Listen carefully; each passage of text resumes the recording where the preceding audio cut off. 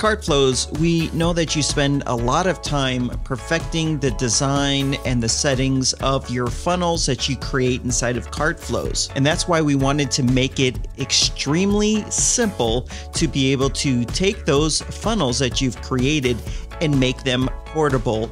This makes it very easy if you've built a funnel on one website and you want to duplicate it or take a copy of that funnel and put it on another website. Or maybe you're a funnel designer and you want to create funnels and sell those funnels. We wanted to make it very easy for you as well as content creators that might want to give a funnel, a done-for-you funnel, away as some form of a bonus. Well, I've got great news for you. We've made it extremely easy to make your funnels that you create inside of CartFlows portable. Let me show you how to do this. So here I am on a website. It's a public website. It's not on a local computer or anything like that. And I'll go to CartFlows and I have this one funnel right here. Let me click on View. This was created inside of Elementor. And this funnel has multiple steps to it. When I click into it, we have these 3 steps right here. So we're going to go ahead and export all of this and then import it in a different website. So whenever you hover your mouse cursor over a funnel, there's some additional options that appear, and we're going to click where it says export. So I'll click right here and you can see a file just downloaded to my computer. Now I'm going to go to a different website and you're going to see the URL change. And here it is. Now this is actually a website on my local computer. So I'm going to go to CartFlows and I'll click here.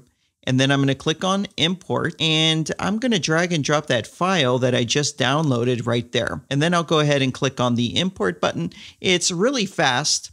And so it says right here, successfully imported. So now when I click on CartFlows, you're going to see there's that same funnel right here. And when I click on the view option right here, you're going to see everything's carried over, the entire design, and I can start editing or making any edits that I might want using Elementor. You saw how easy that is. And you can see when I click inside of the funnel, the same structure is there. All these settings that I had inside of CartFlows is there as well. Now it's important to note that when you export a funnel like this, you saw I was here on a public website.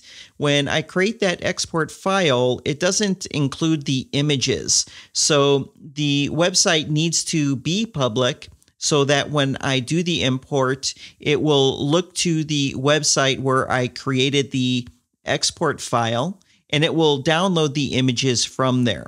So if you have, say, that website I just made the export file from, if I deleted the funnel, deleted the images, deleted the website, this right here is what a funnel will look like when you import it. So here's a different one right here. I'll click on view and what you're going to see, none of the images have carried over. Instead, we have this image placeholder.